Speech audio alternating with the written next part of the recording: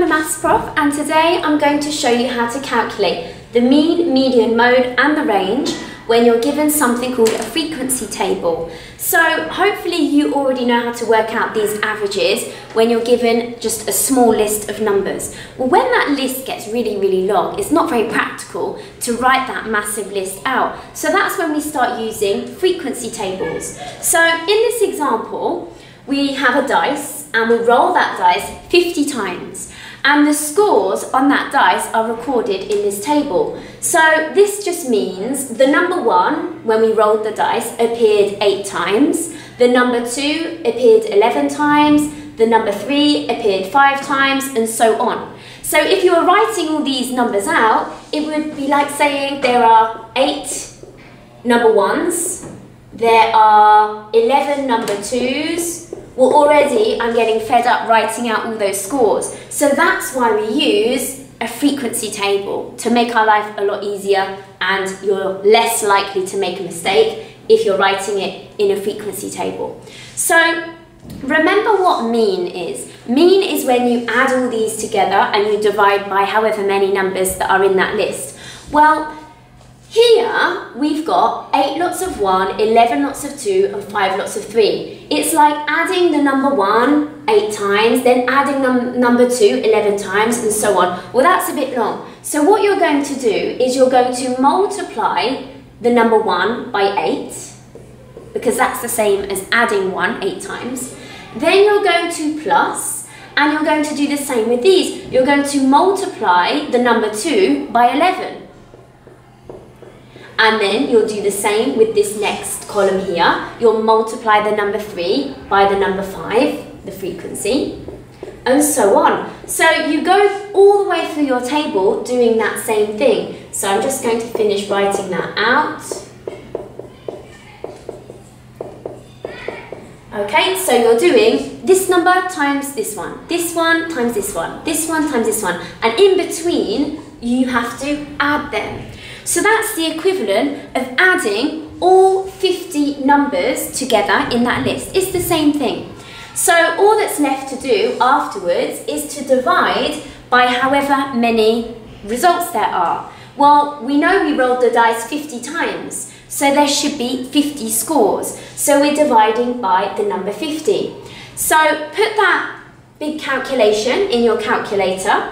If you don't use the fraction button and you're using that divide symbol instead, just make sure that you put brackets around that numerator part so that you're dividing all of it by 50 and not just the end number. So put that in your calculator. If you've got your calculator handy, you can do it at the same time. And that gives me, let's work this out, it gives me a decimal. It gives me 3.52. So that is the mean average for the scores when I roll the dice 50 times. Okay, so that makes sense because the smallest score is 1 and the largest score is 6, and this falls somewhere in between. Okay, so it has to fall somewhere in between the values 1 and 6, which it does. Okay, on to the next one.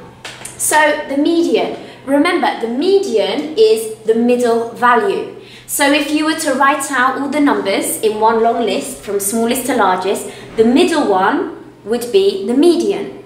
Well, we've got 50 scores because we rolled the dice 50 times. So the middle of those 50 scores, well, if we divide 50 by 2, we get 25. So the 25th score is in the middle. But what you need to remember is whenever you have an even amount of results, like in this question, there will be 2 middle answers. So not just the 25th score, but also the 26th. So there are 2 middle scores, the 25th and the 26th. And we need to work out where they are in our table. So remember, there are 8 number 1s. So the first 8 scores are in this column here. Then we've got 11 number 2s. So the next 11 scores are in this column. So far we've got 8 plus 11, which is 19. So the first 19 scores are in these 2 here. And we're after the 25th and the 26th. Well, if I add on 5 to this 19, I get 24. So if you like, the first 24 scores fall into those columns there.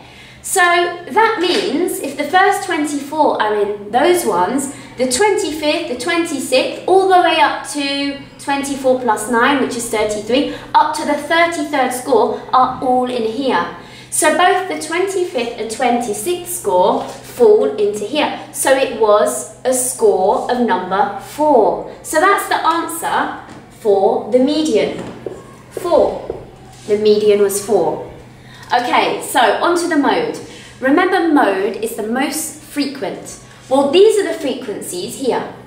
So the one with the highest frequency is the mode. So the biggest frequency is this one, 11, which means the mode is 2.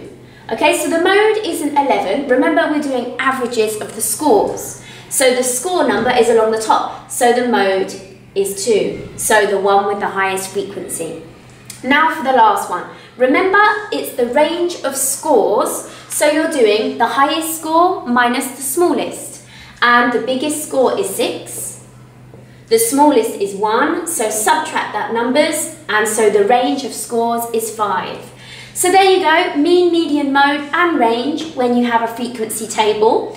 Just remember to check to see if your answer is sensible. All of your averages should fall between 1 and 6. Okay, and they all do. All of these averages here fall between those numbers, so they make sense. Okay, I'm going to do one more to finish.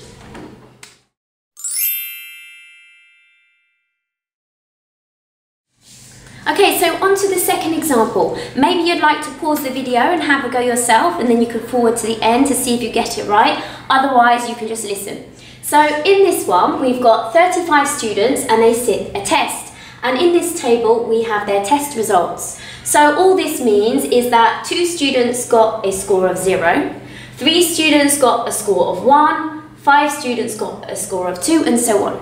Okay, so these are the test results. So remember, to work out the mean, you have to multiply these 2 numbers together, then add, multiply these 2 numbers together and add, and so on, and then divide by however many students there are, which is 35. So I'm going to do that. So 2 times 0 plus 3 times 1 plus 5 times 2 plus 10 times 3.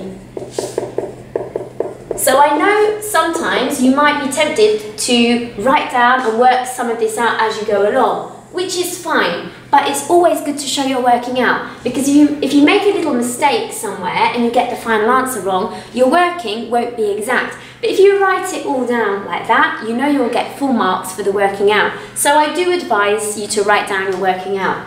So put that in the calculator. Remember, you're dividing by 35 because there are 35 test results, because there are 35 students. So put this in the calculator.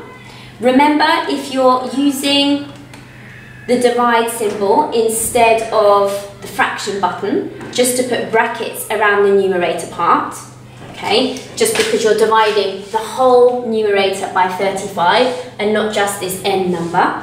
So when you put that in the calculator, you get a decimal. It's 3.0285 ... So I'm going to round that to 3 significant figures. So I've got 3.03 because the 8 rounds that 2 up to 3, which sounds like a sensible answer because the results ranges from 0 up to 5 and our mean average falls somewhere between those values. So that makes sense. Now, the median is the middle result. So the middle student, when they're ordered from smallest to largest. Well, they're already ordered from smallest to largest in the table. So we have to find the middle of 35 students. So this time, it's an odd number, okay? An odd number of results. So if I divide this by 2, I get a decimal. So whenever it's an odd number, what you need to do is add 1 to that odd number and then divide by 2. So for this one, 35 plus 1 and then divide by 2. So 35 plus 1 is 36 and 36 divided by 2 is 18. So we're trying to find the 18th student in our table. So just remember, when there were an even amount of results, like in the previous example, there were 2 middle answers. Whereas when it's an odd number like this, there's only 1 middle. And to find that 1 middle number, you use this formula. You just add 1 to the total and divide by 2. So remember, to find the 18th student, we're counting these numbers here.